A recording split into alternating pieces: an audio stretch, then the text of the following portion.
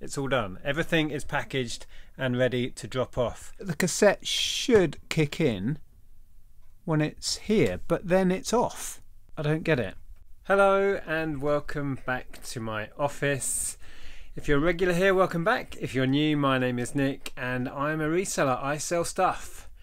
Here you can see the stuff in my office. It's Monday and I've got involved with another listing challenge, which means myself and a bunch of friends are going to try and list as much stuff on eBay for this week as we can, and we're going to compare numbers and see who lists the most, basically. I wanted to quickly show you this. My listed stock is at its lowest for years. If you look in here, normally, if you've seen picking videos and no sort, these are just rammed with stock, but it's looking sparse. I'll just change the view and show you what I've got left. So as you can see, it is pretty bare. We've got some media left. It's just the dregs, really. We sold so much media over Christmas, it was great. These are just my little clear perspex stands for doing photos. Handful of books left. The dregs of all of those fantasy books, that's all we've got left. A few bits of vinyl. These have just gone on. Andrea listed some cookery books. These didn't sell over Christmas, which surprised me. Harry Potter bath fizzers. So I've reduced them to hopefully shift those. The last little bundle of Terry Pratchett, a vase, a handful of odds and sods in there, a little bit of plush, some books down here, and a pair of shoes.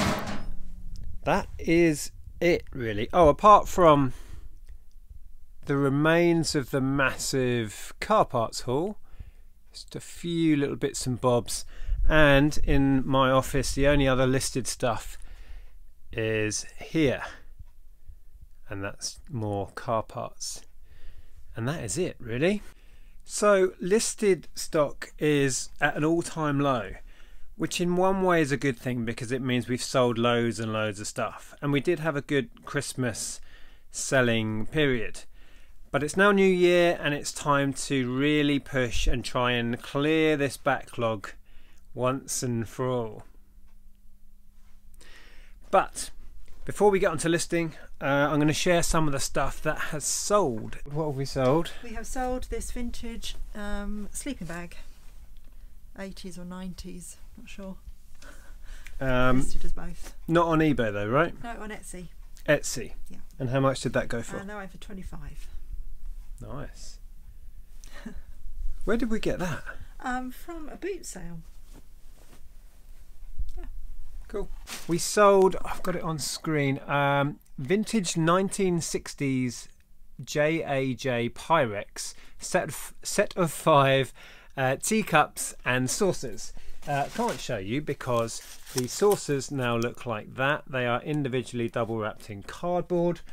The little cups are individually packaged, and then they are going to be floated within this great big cardboard box to keep them safe. So that's those. Those went on offer. We are sending out lots of offers. We are in January sales mode at the minute. They went on offer at £15 with £6.50 postage to cover the courier, so £21.50 all in. I'm just going to set you up on a tripod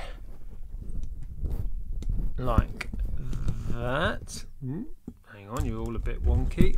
That's better. Okay, so a few other bits that have sold. These, let me get them on screen so I can tell you how much they sold for. Have sold for £7. These are 2 little Barrett's football cards from the 60s maybe.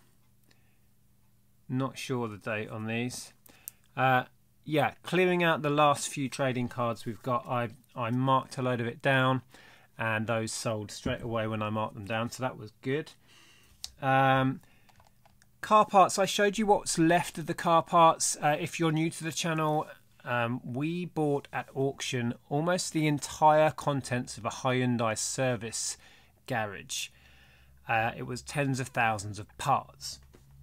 What I showed you is all we've got left. It's the dregs of it, and I've been marking things down to get them moving. We sold a bunch of bulbs, so these, which have very little value really, and I marked them right down to move them to £8 free shipping. So once the shipping and fees come off that, there's not a great deal in it, but I just want it gone, right? So they've gone.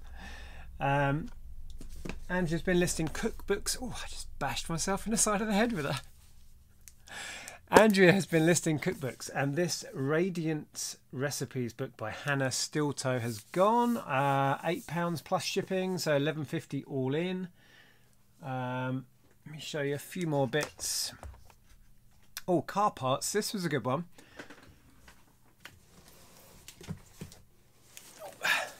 Now these, I don't really know much about car parts really. These are suspension rear trailing arms. Yeah, no idea. There's a pair and they sold for 50. Had 2 pairs of these originally. I sold the other pair ages ago for considerably more, but they have sat on there forever. I marked them down in this bid to clear stuff to 50 and they got picked off, so I'm glad they have gone, so that's good. And then more car parts. We had loads and loads of little mudguard sets. Oh, Andrew's back. Oh, you packaged it. Here's the sleeping bag, all packaged, ready to go. Cheers. Okay, cool. Oh, that one's not open. So yeah, these little mudguard sets, they're just bits of plastic, like that. When we started, we had so many of these sets, and the last few that were on, I marked down in the sale to £10 a set, and we cleared 2 more sets, which is fine. I think I've got 1 set of mudguards left, which is amazing. What else shall I share? Some media. Let's do a couple of bits of media. Depeche Mode. You may be aware, I'm a collector of Depeche Mode, and I buy job lots of stuff and keep what I need for my collection, and I sell the rest on. This is a good example of that. So this is a triple CD set of In Your Room single from 1994. That's gone out at £20. And some of the vinyl, or one of the vinyl LPs has gone. This is Eric Clapton, a best of. Didn't get much on this. It went for 10 free shipping. So after shipping, which will be about £3, not a great deal in it. But the vinyl, that whole collection of vinyl owes us nothing. We were in profit on the back of selling off all of the Genesis albums from that job lot. So everything else is a bonus now. So there we go. One more quick order. Wouldn't be a picking orders video on this channel if it didn't involve these things. We've had an order in of 3 cubes. So both versions of the 2x2.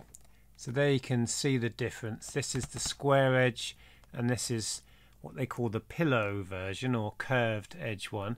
So both of the 2x2s, and the same customer has bought a 4x4. Again, this is one of the curved edge ones. Didn't get a message with it, so I don't know if it is a viewer, but yeah, very happy with that. The cubes went really well through Christmas. We ran a couple of promotions on them. We did some bundles, and we shifted hundreds of them, which was great. We still have a fair amount of stock in, and they are ticking along, which is good. And with the power of editing, ta-da! It's all done. Everything is packaged and ready to drop off. So this is a mix of some UPS, some Hermes, and some Royal Mail. So I will drop all of this off. 3 different drop-off points in town. Shouldn't take me long. And then when I'm back, I can actually start listing. Okay, so I've been testing and cleaning some electronics. This Samsung laser printer we picked up last summer at a Jumble Trail thing. I think we paid £5, and I'm surprised how much these go for second hand. I'm going to be pushing for about 100 to 130 for it. They've sold at that, so I shouldn't have any problem. So that's good. So that's all tested and working fine. And then this, I picked up this Philips boombox, nice vintage item. Paid £2 for it. It is covered in paint splatters, which is a bit annoying. But I'm really confused because I can't figure this thing out. So it has an on-off switch here. So it's currently in the off position. There's only 2 positions, off and on. So if we switch it to on, it's plugged in, so that light comes on. Okay, so it's now in the on position, which is also radio. So if I turn the speakers up,